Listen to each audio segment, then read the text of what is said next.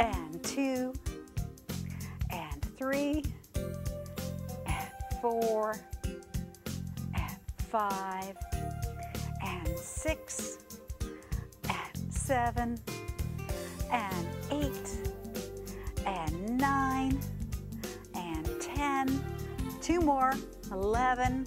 Now we're going to do hip flexion. So that is simply raising your knee up and down. And I'm going to raise my hands too. 1 and 2. You can hold on to the chair. 3 and 4 and 5 and 6 and 7. Foot. And hold it for 5 seconds. Just like this.